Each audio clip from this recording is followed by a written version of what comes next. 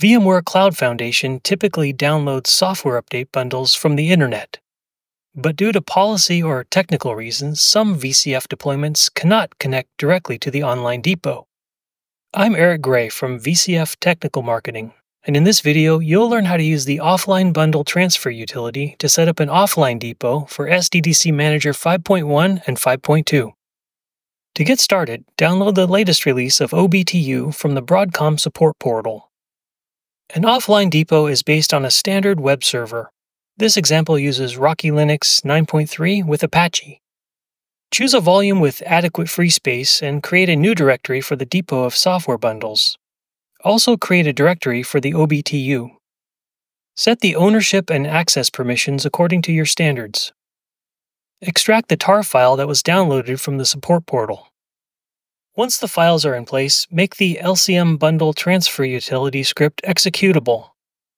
The Bundle Transfer utility has many command line parameters which accommodate a wide range of use cases.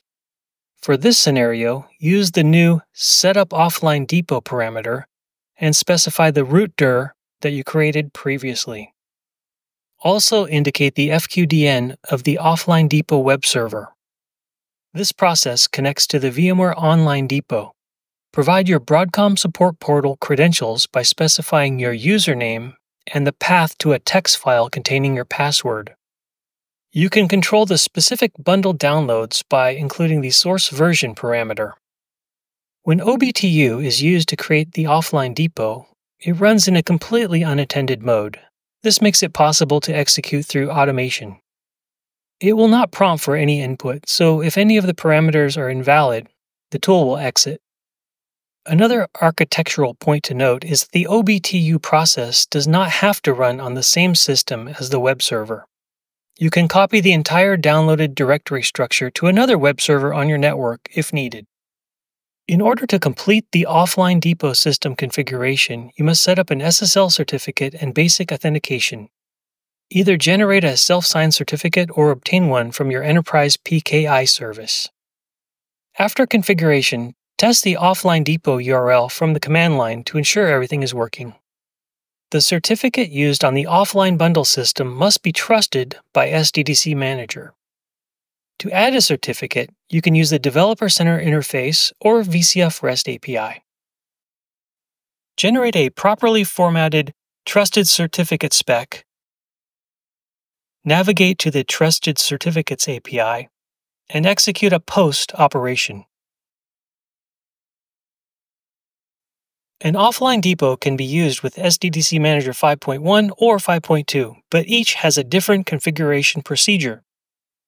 To configure VCF 5.1 to use an offline depot, you need to use a command line tool that is part of the OBTU distribution. Copy the tar file to SDDC Manager and extract the archive. Modify the ownership and file permissions. Navigate to the conf/offline depot subdirectory to find the depot config Python utility. Execute the script, providing parameters to indicate the URL of the offline depot server. Next, log into the SDDC Manager interface and use the authentication dialog box, originally intended for Customer Connect, to enter the username and password of the offline depot. This uses the basic auth credentials created for Apache, not the online VMware depot. After authenticating, you can download software bundles from the offline depot. VCF 5.2 introduces a new graphical configuration to set up an offline depot. Log into the SDDC Manager and navigate to Depot Settings. Click on Setup and enter the hostname, port, and credentials. After that, you can proceed with bundle downloads and infrastructure updates as usual. Now you know how to create a secure offline repository of VCF software bundles within your network. This provides greater control and flexibility in managing software updates and deployments. For more information, visit the VMware Cloud Foundation blog.